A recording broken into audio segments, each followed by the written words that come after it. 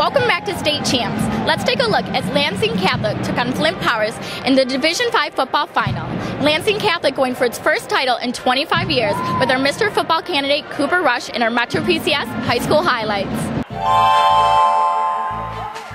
Flint Powers Catholic, the only team in state history to start a season 2-4 and make a state final. Let's go Cougars!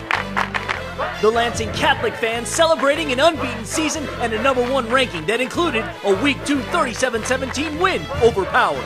First state final for the Cougars since they won it back in 1985. Second all-time in passing for a season, Mr. Football candidate Cooper Rush to one of the best single seasons for a receiver, Matt Maxud, 6-0 Lansing CC.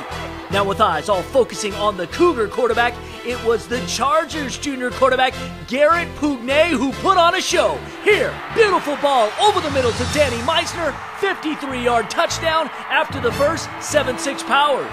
The Chargers were an F5 hurricane in the first half. Pugnay buying time, then lofting one up for the end zone that Spencer Harchick will harness. 13-6 Powers. Not long after, Flint Powers with the rock again and Pugnay ready to pound it. Somehow he is able to find himself free and he's going to take it to the house.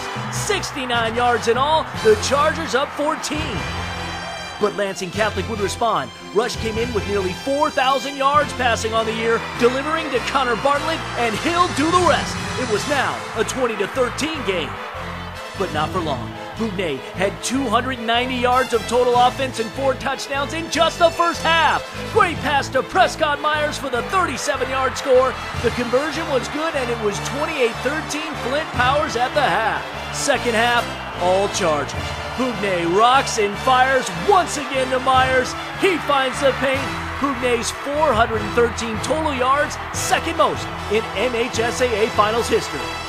Friday, Brother Rice was the second team in state history to win a title with 4 losses. Flint Powers is now the third. They overwhelm Lansing Catholic. Final score, 56-26. In 41 years of Powers football, this is the most points they've ever scored. Unranked and the underdog, now state champ.